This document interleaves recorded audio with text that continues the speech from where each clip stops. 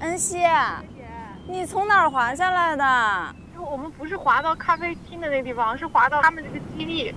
We temporarily changed the landing place because the wind is changed today. 好吧，拜拜，拜拜。好，拜拜。那来都来了，帮我拍2张照，老师。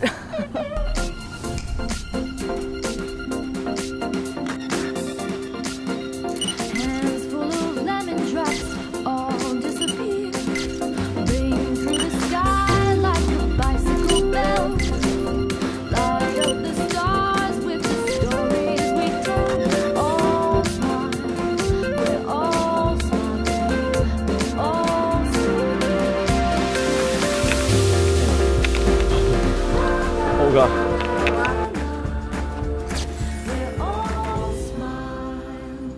好看哎！必须的，深藏不露的小摄影师。哇哦！哇哦！哇 Stand up. Cool. You did it. Wow, yeah, we did it.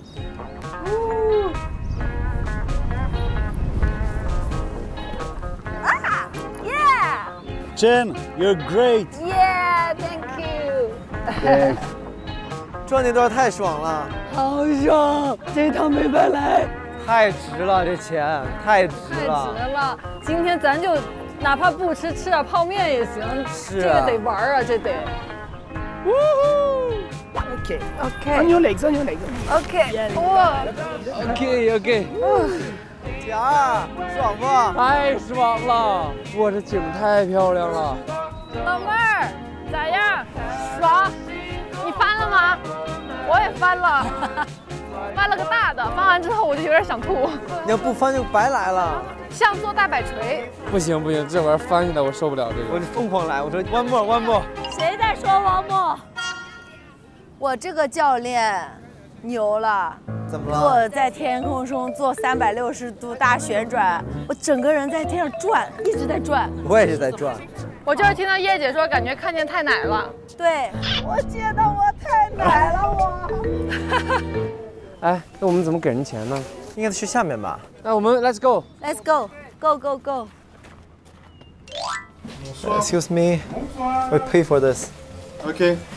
850. Okay. 哎呦，好玩儿，还行，挺爽。风是不是特大？还行。他给我们最后踹了几下绕圈儿，我的脸皮都快被他撕下来了。弟弟是不能玩的，对不对？他心脏不舒服。不是，我不喜欢玩这种。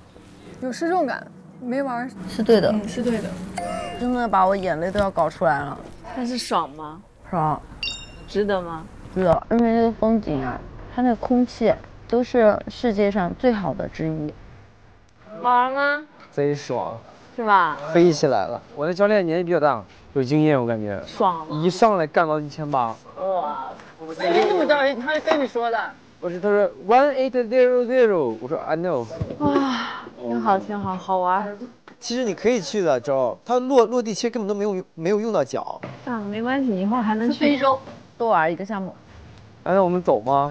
走吧，走走走走走，走，去找他们。今天在车上跟他们几个都说了。说什么？倩姐不是在沙漠没有看到那个星星吗？我说我们今天走之前，然后我借了个投影，我说可以在她被采的时候给她整一个投影。投影啊？就把那个星星投上去。哦，你觉得咋样？可以，可以，挺浪漫的，是不是？我们在他被采的时候给他对，看。你跟叶姐说一声。就我们突然冲进去是吗？不是我，但我具体这个方案我还没想好。我觉得回去咱们可以拿那投影试一下，看它投在哪上面漂亮。行，走 ，Let's go， 去接我们的大姐。给他们打个电话。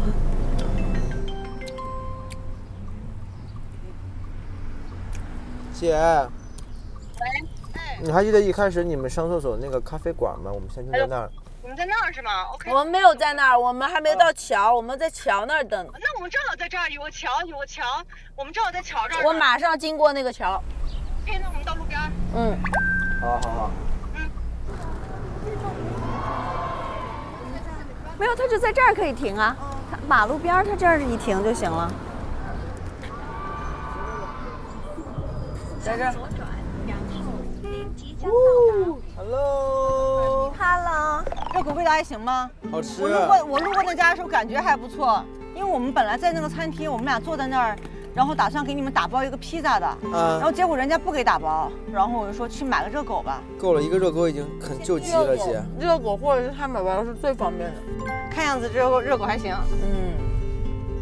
好，我来问你们一下啊。现在就立刻开始学习了。对呀，那你不赶紧呀？没多长时间了，还有1个小时我们就考试了。行，老师。来，老师准备上课。海上丝，海什么宝？香饽饽，海什么宝？别靠他了，别靠他了。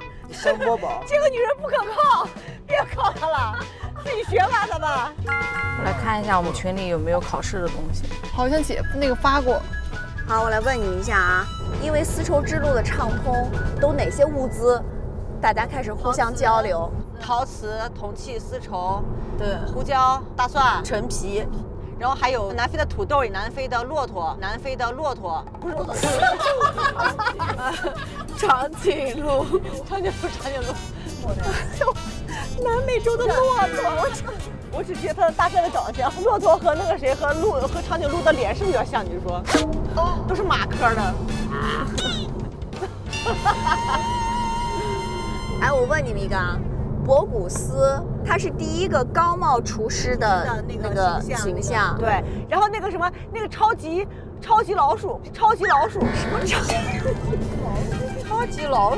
那个料理鼠王，超级老鼠。不行了，我要被你打败了，倩姐。我记什么东西记个大概意，就是我理解了，这很重要。